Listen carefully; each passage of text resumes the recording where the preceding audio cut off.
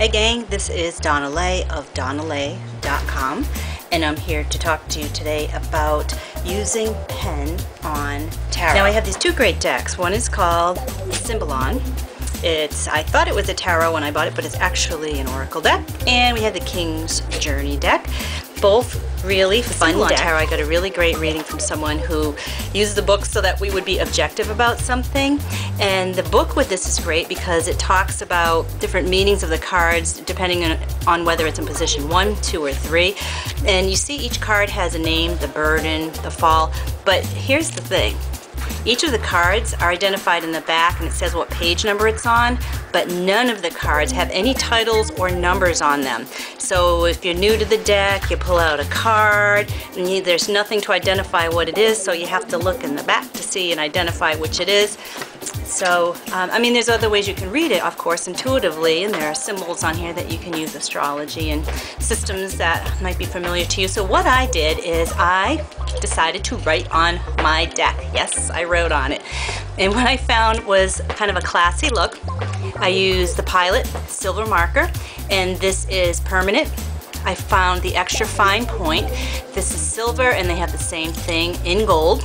Okay, I got this at a local craft store, just AC Moore, I believe is where I got this, in the art section. And these, when it comes out, it actually is liquid, and when you hit the tip, the ball goes up into it. So practice on the extra card, and there's always an extra card in the deck, and you can see how the ink comes out and how it dries. Now it is like paint, it is ink, so you have to let it dry. It's not like a regular permanent marker. But here's what I did. Next we have the King's Journey Tarot, which was actually the first deck that I wrote on because the creative meanings of the cards were slightly different than what you may see in the Rider-Waite. This is the Nine of Cups. You might think that could be the Two of Cups, or it could be another card that had to do with love. I wasn't sure I'd be able to recognize which suit and element it was, and although it's great to look at them intuitively, I really wanted to use the system of tarot on top of my intuitive hit. So I wrote on top of these, and you'll see that the Chariot is a major. I wrote all the majors in gold. So I just used the gold marker for that one.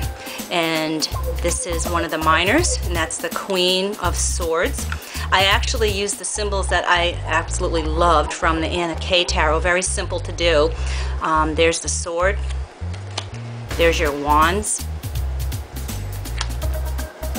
Your cups. Let's see if you can see that. See how you really don't even notice it unless you really want to look for it. I like the subtle look.